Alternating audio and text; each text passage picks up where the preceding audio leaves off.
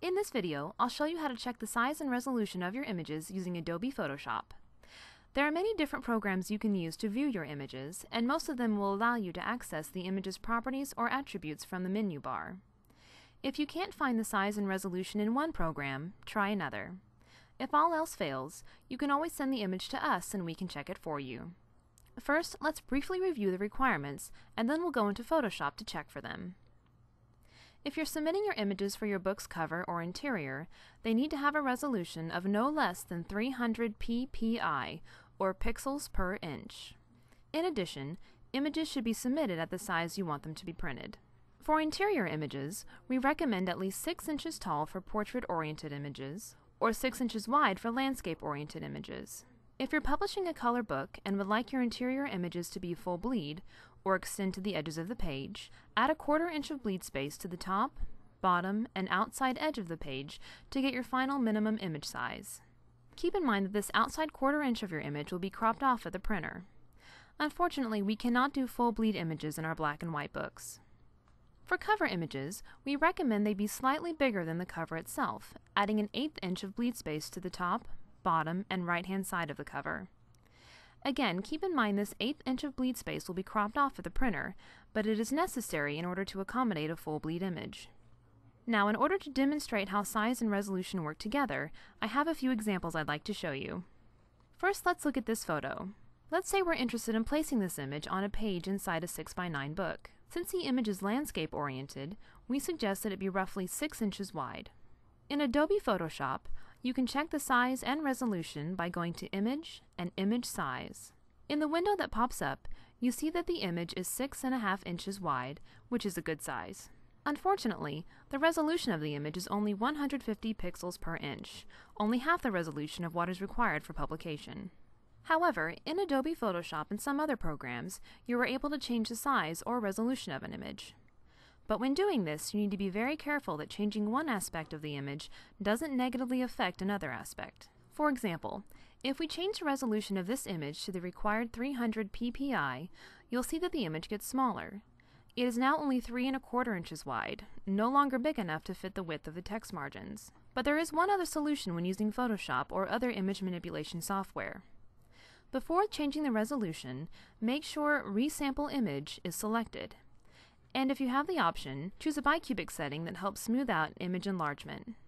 Now when we change the resolution to 300 ppi, the width and height remain the same. This process is called resampling, and while it might get your image to meet the technical requirements of our printer, it is not always a perfect solution. When you resample an image this way, it might look blurry or pixelated. Sometimes, like in this example, the trade-off is acceptable.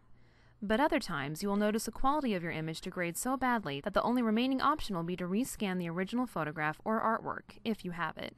If you have the original hard copy image but are not able to rescan it yourself, you might be able to find scanning services at your local office supply store. We also offer our own scanning services. If sending an image for scanning, we recommend making a high-quality photocopy for submission, so that you don't take the chance of losing your original image in the mail. See our fee schedule or contact a representative to learn more about our scanning services. Let's look at another photo. Let's say we want this image to be as big as possible in a 6x9 sized book. By going to Image and Image Size, we can see that this photo is only 2 inches wide and just over 3 inches tall, not nearly big enough to fill the text margins of a 6x9 sized page. Its resolution is also very low, only 72 dpi. Incidentally, 72 dpi is the standard resolution for images on the internet. Their low resolution makes them faster to download when you're surfing the net, but it makes them bad candidates for publication. So if you're pulling images from the web, you'll want to be sure to check their resolutions, and that you have the legal permission to reproduce them. Let's see if we can change this image's properties to meet printer requirements. If we select the Resampling button and change the resolution to 300 dpi, we could use this image, but it could only be 2 inches tall. If we tried making it any bigger, it would lose resolution and become blurry and pixelated.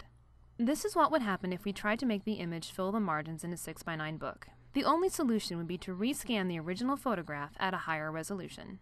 Now let's look at a couple of images we might want to use on the cover of a book. Let's say we want this photo to fit widthwise across the middle of the front cover, and our book size is 6 by 9 inches. The image is 6 inches wide, almost big enough to fit the width of the cover. Remember that when trying to fill the cover, you have to add 1/8 of an inch of bleed space to the top, bottom, or outside edge. In this example, the image wasn't going to touch the top or the bottom of the cover, but it was going to touch up against the outside edge. In that case, the image would need to be at least 6 1/8 of an inch wide. We also notice that the resolution of the image is only 250 ppi, slightly less than the required 300. It would be best to rescan this image if possible, but if you do not have the original hard copy image, you might be able to resample the image to meet printer requirements. First, select the Resample Image button. Then, change the resolution to the required 300 ppi, and change the width to 6 1/8, or 6.125. Click OK. Next, it is a good idea to go to View and Actual Pixels. If you think the image still looks pretty crisp and clear, it is probably safe to use on your cover. But if you notice any loss of quality, it is better to try rescanning the original hard copy image or find another image to use. Let's look at one more image. Let's say this image is an original painting you made to fill your 6x9 cover. Remember that in order to fill the cover, you have to add 1/8 of an inch of bleed space at the top, bottom, and outside edge of the cover. When we look at its properties, we see that it is 300 ppi. The width of the image is 6.5 inches, a little more than the minimum of 6 1/8 for this example. The height of the image is a little more than 7 3/4. If we wanted the image to fill the 6x9 cover, the height would need to be 9 1/4 inches, including 1/8 inch at the top and 1/8 inch at the bottom for bleed space. This image could fit the width of your cover, but it could not fit the height. It just doesn't have the right dimensions. If you could rescan this image so that the height were 9 1/4 inches, you could then crop the sides of the image until it fit the width of the 6x9 book cover. When creating original artwork for your cover, it is a good idea to know the dimensions of your book's final cover before beginning, and to keep in mind that the outer 1/8 inch at the top, bottom, and outside edge will be cropped off at the printer. If you have any questions about images, please contact a representative at 1-888-795-4274, and we'll be happy to assist you.